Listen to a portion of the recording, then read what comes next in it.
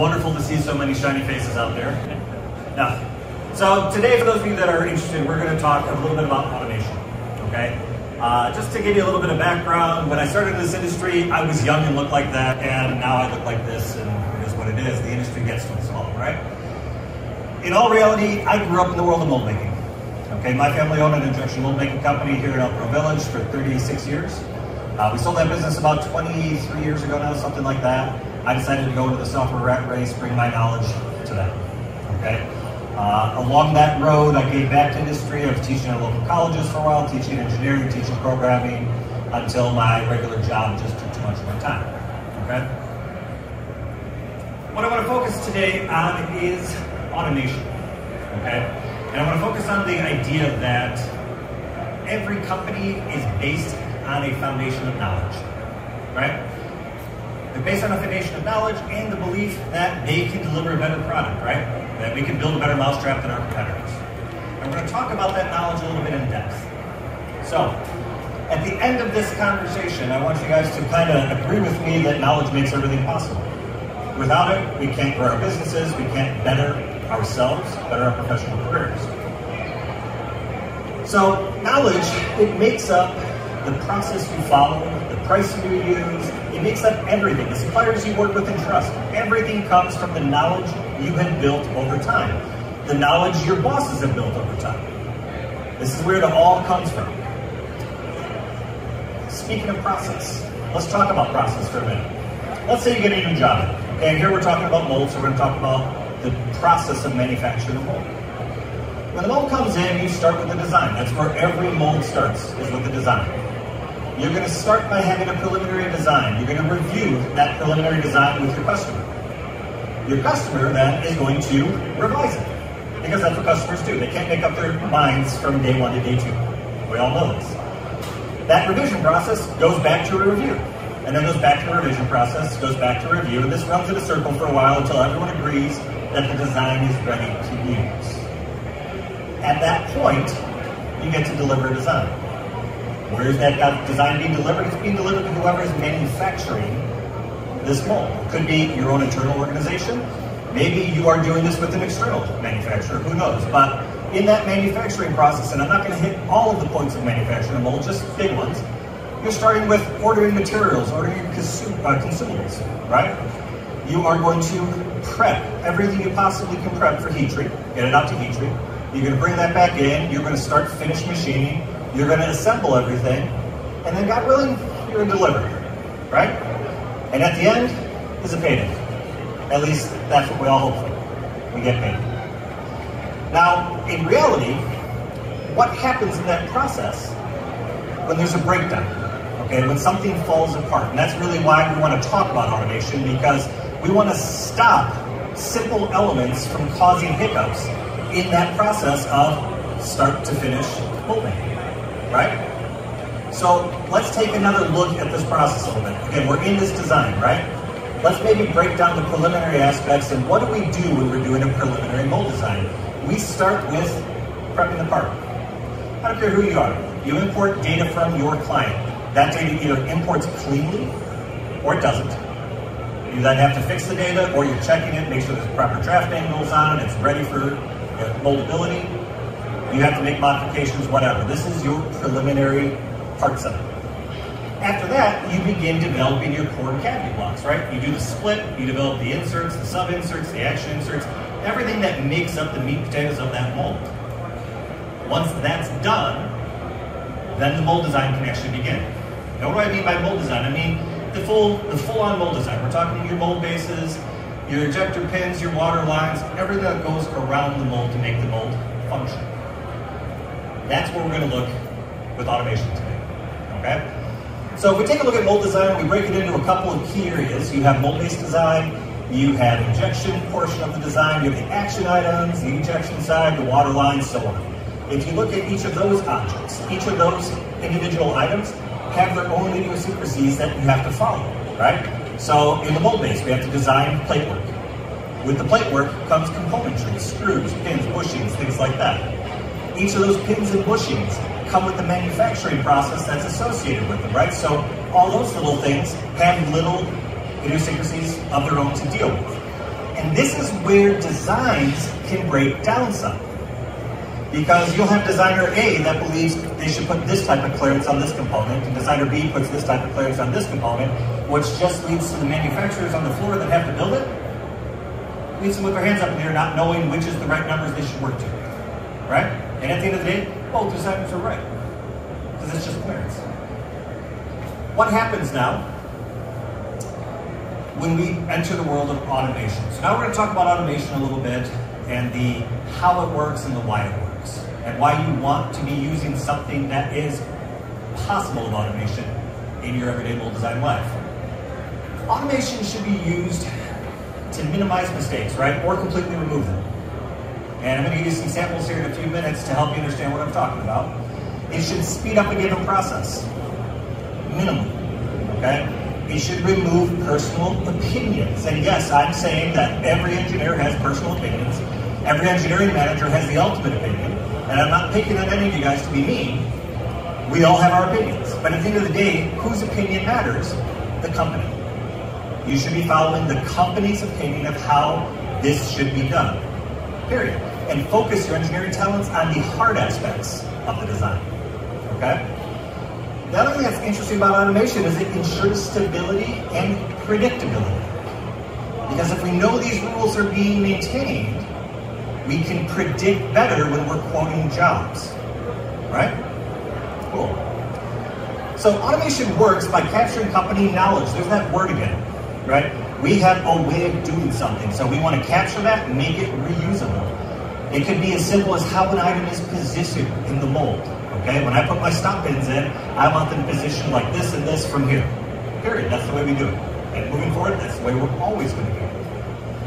And clearances are used and so on.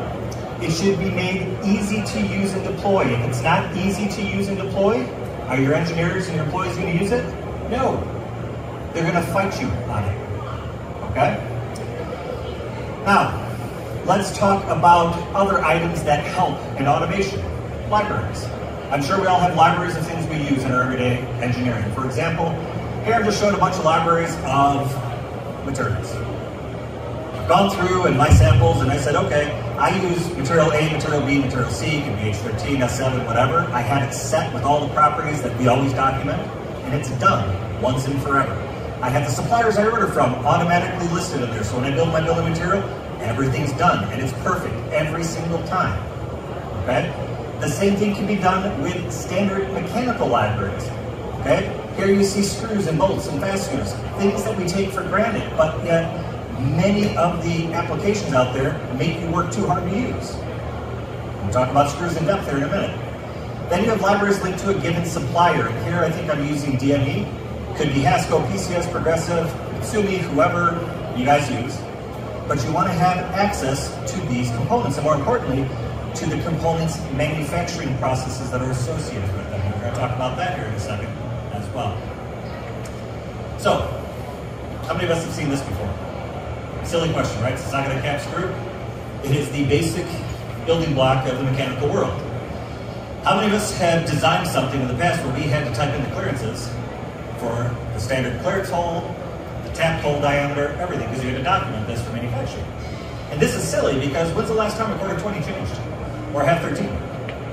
It hasn't. It's a standard for a reason. So why is it that everyone insists on taking the time of typing this stuff in manually? All that does is add to the time. What you really want to be doing is thinking about what clearances your company wants to work to. Okay, you can use the standard ANSI or ISO or DIN or AFMER clearances, or maybe you have your own strategy on how you need to manufacture these things. But set it, forget it, move on. And when you set it and forget it, make sure it's using values that the downstream manufacturing people can actually use. Okay? Don't round values on the engineering side thinking, oh, the guys on the floor, they know what I mean. They may know what you mean, but their automated software sure as hell won't. Right? So, let's have a look. So in this video, I'm going to show you adding a screw with no automation. Okay? And it's pretty exciting. You're going to see what engineers do today in most engineering environments. If they have access to a library, they're finding their component, they put it in their assembly, and now they're going to start positioning it. And this is super duper exciting, right? It's not. We've all seen this type of work before. At the end of the day, what's happening is, you can see, positioning is happening. I'm orienting my screw. I'm going to select the correct length for this.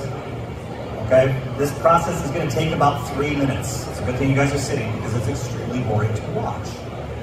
At the end of the day, once this is positioned, that's great for the component, so that'll update our bill of material, but now we have to go and modify each and every plate that screw passes through. Okay? Depending on the software you're using, you have to maybe remember what the right counterbore hole diameter is for that size screw. And you have to remember what the right clearance hole is, what the right tap diameter is, and so forth and so on. And here you can see, it's exactly what I'm showing. It's a manual process. This is one screw in a design. How many screws go into a typical mold design? 2?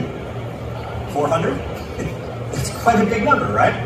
And so if we take a look at what I wrote down here, it's 3 minutes to do this process for an experienced user. That's a long time to add a screw.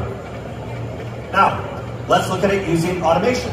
So, if you use automation and you've captured your manufacturing process in it, your user should be able to more quickly locate and identify the screw. So here, I'm positioning it right off the center of my cavity block, off the back face of the plate there. I select the face I want to attach it to. The software automatically picks the right length. I click OK. The clearance holes are in, the drillings are done. It took 20 seconds. I'm not a smart man, but 20 seconds seems faster than 3 minutes. All right? Let's take it to the next level. What about making a change? Because again, remember those changes? Engineering manager comes in, the customer comes in, whatever. You know, Bill, why did you use this size screw? I don't know, it seemed good. So you have to change it. In a non-automated environment, okay, you're gonna go make that change. It takes 1 minute and 18 seconds to go pick the new library component and then go manually update the correct drilling sizes. And this is a good use of an engineer's time, right?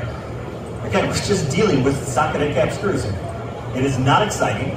Nobody wants to be a designer to put socket and cap screws into a design. So, let's look at the automation side. You can see the increase right there. It's 11 seconds. All I'm going to do here is come in and choose the different diameter I want. The automation is capturing, because it already knows the thickness of the plate, it knows everything. It has everything it needs. All it has to do is change the sizes and the clearances and the drillings. 11 seconds, a little bit faster. Again, let's talk about the reality of mold design now. So, in an automated world, 20 seconds to include a screw versus 180 seconds. Okay? If we take 100 screws in a given design, you have 2,000 seconds or 33 minutes worth of work using automation against 18,000 seconds or approximately 5 hours of engineering time on screws alone. Nobody wants to think of this when they're thinking about coding mold design. They don't want to think my engineers are wasting 5 hours putting screws into the design. Guess what? It's the reality when you are not using an automated platform. Okay? And again, carry it downstream. When you're in an automated world, chances of mistakes being made are very slim, next to no mistakes. When you're in a non-automated world, mistakes are possible, right? Because we're human, and we can fat finger numbers with the best of them. Carry it forward into downstream automation for machining. If the numbers are correct in engineering, the numbers are correct in machining. No problems. If the numbers are wrong in engineering, the numbers are wrong in machining, that's a costly problem. Okay? And again, the amount of time it takes to change, 10 seconds versus 78 seconds for single components. Clearly, automation wins. Now, let's talk about that downstream automation side. And again, here, I pick on our clients all the time. When they send us files, they send it to our support system. I pick on them all the time for being lazy with the clearances they enter. On our diameter here, we're going to say that's that size. We're adding 60 thousandths to it. The result is 0.6225. Is there a standard drill for that? No. So when you run automated drilling in any CAM software that's looking for that diameter drill, it's going to fail. And it's because the engineer meant a 16th, but they just typed those 60 because the guys on the floor, they know. They understand what we're saying. Okay? It's a very old school way of thinking. So, what happens if we actually take the half a second to add the missing 2 digits? You have a real number at the end. The downstream automation works. And it takes no more effort to do this. You just have to care to type in the real value. Okay? Every software out there lets you do math in it. That's what they are, the big visual calculators. If you don't want to type the decimal in, type the fraction. That way you get the real math, and then math works. Now, I have one more sample for you. We've all seen injector pins, right? So a side of the cap screw, there's not a lot going on in that. There's a couple of drillings you got to do. On an injector pin, however, there's like 8 to 12 different things going on. You got different clearances through all the plates. You have to trim that pin to the molding detail. You have to key the pin if it's needed to key it, right? You have to put in the correct line travel. You have clearances on this plate, down on here, down on here. You can see everywhere I'm pointing is another area where an engineer would have to make a decision. And depending on the number of plates you're passing through, that may increase. In an automated world, let's see what the possibility can be. So, in this sample, what I'm doing is I'm going to include ejector pins into this design. Okay? When I include the ejector pins into the design, I'm doing it in a logical way. When you're thinking as a mold designer, okay, it's time to put in my ejection, the first thing every mold designer does, they want a plan view and they start drawing 2D circles. Why? Because 2D circles are efficient. It's fast. What's up, big guy? It's fast. You can identify very quickly where you need to put things. Once the 2D circles are in, you can straighten them. You have a meeting about them. You all shake hands, high five, do whatever it is your company does to sign off on the process that is your ejection. And then at the end of the day, we'll see what automation does. So here real quick, again, just to show off a couple of fun things. Here were some geometric rules. Again, you still are going to be a designer. You still want to say, okay, I'm worried about these rings, they're going to stick, so I'm going to center a pin right there. I'm going to add some dimensions here. I'm going to make sure I type in real values, because then it's really documentable. Okay, is that a word, documentable? Anyway, so off we go. I think this goes on for just another second or two. And then we're going to go ahead and get the ejector pins in. At the end of the day, I think this is what makes the process simple. Remember at the beginning of my slides where I said you have to keep it easy? Anyone can draw a circle. This is easy to wrap your heads around. Not anyone can insert complex 3D components. Joe has a problem with circles, sometimes. All right, here we go. Here's our last set of circles. Lovely. All right, so once that's constrained, we're going to validate your sketch. Actually, I changed my mind. I'm going to put one more in right here. Get a nice big 3D detail right there. The other thing automation should do for you when it comes to ejection is, I talked about keying, right? The system should be smart enough to look at the geometry. Here we go. Here comes the pins. Boom. And it should trim the pin automatically to the 3D details. It should automatically determine if they need to be keyed, right? So this process, we're putting 11 pins in, this process should happen instantly and effortlessly. This is why automation exists. When we click OK, the next thing it's going to do is put all of these drillings in. And again, it's using our company knowledge. Once that's done, you're done.